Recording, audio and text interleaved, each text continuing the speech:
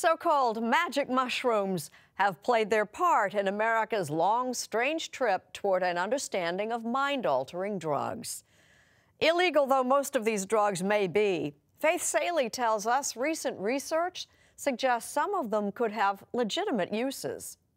Celexa, Effexor, Zoloft, Trazodone. Ayelet Waldman is no stranger to drugs. I'm not going to get them all. That's Lexapro, 10. Lexapro, Wellbutrin. Oh my goodness, there you are.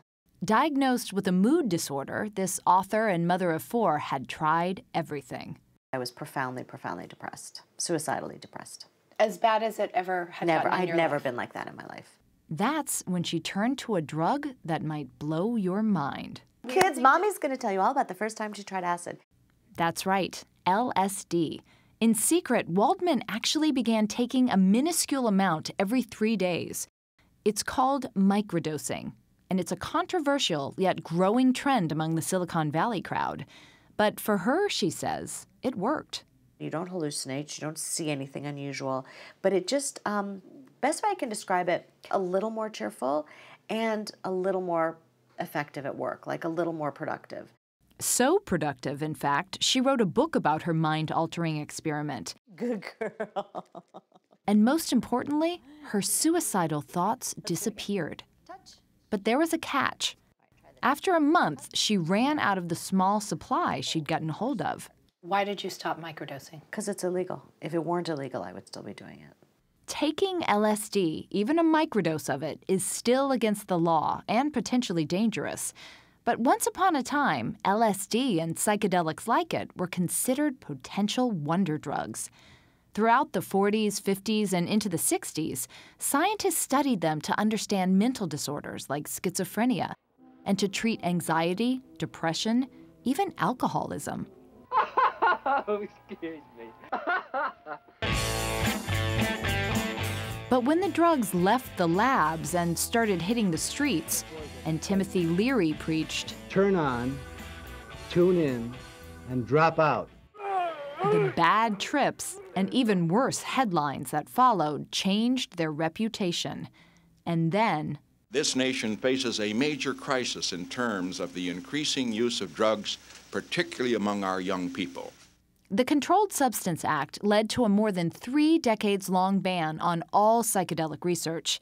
Since 2003, however, the FDA has allowed for a few clinical trials of illegal hallucinogens, drugs like psilocybin, the psychedelic ingredient found in so-called magic mushrooms. Trials done in a safe, controlled setting, of course. Do not try this at home. This is the couch where people have the experience on. This is a very special couch. It's a magic couch. In 2016, Tony Bossis of New York University, along with researchers at Johns Hopkins University, published their findings of what a one-time dose of psilocybin can do to treat anxiety and depression in cancer patients. In this study, anxiety and depression reduced dramatically, immediately after the experience. I just wanted this terrible daily anxiety to go away.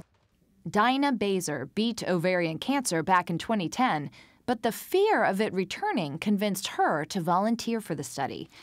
In this treatment room, she was given the psilocybin, and her life-changing trip began. I saw my fear, and it was a black mass under my ribs.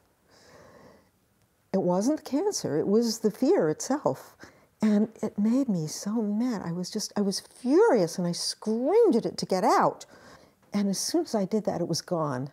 When the drug wore off, the anxiety about her cancer returning was gone, still is. What remains, she says, is the powerful memory of that symbolic experience.